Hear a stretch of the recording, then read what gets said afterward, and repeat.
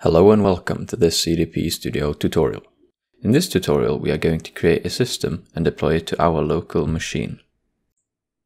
There are several ways to create a new system in CDP Studio. On the welcome screen you can click Create New System. This will create a new system for you with the default CDP components.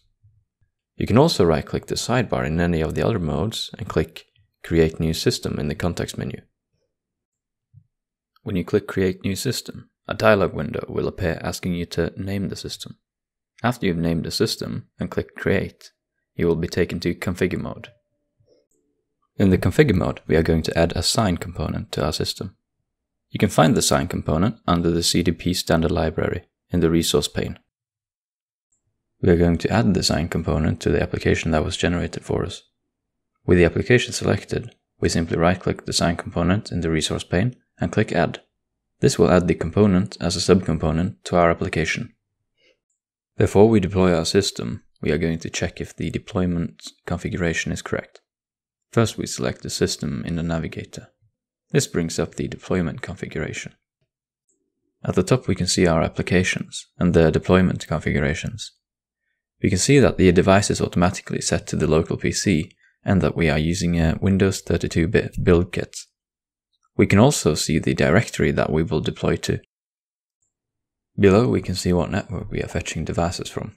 In our case, we are fetching the local machine from the loopback interface.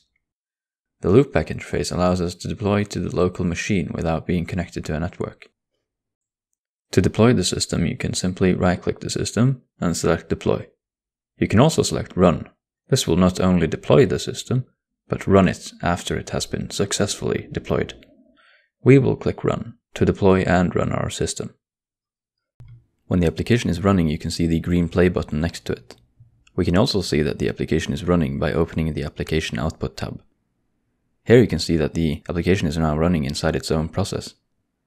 You can also see that there is a 1-hour time limit because I'm running on the trial version of CDP Studio. After 1 hour, the application will shut down automatically. We will now connect to the system and inspect it while it is running. Simply right-click the system and click Connect. This will connect you to the system. You will now be able to inspect the different components as they change states. We will have a look at the sign component we added. Under Signals, we can see the output signal. We can also see that the component seems to output values between -1 and 1. In an upcoming tutorial, we will cover how to analyze and graph the signals of your components. This was all for this tutorial. I will see you in the next video.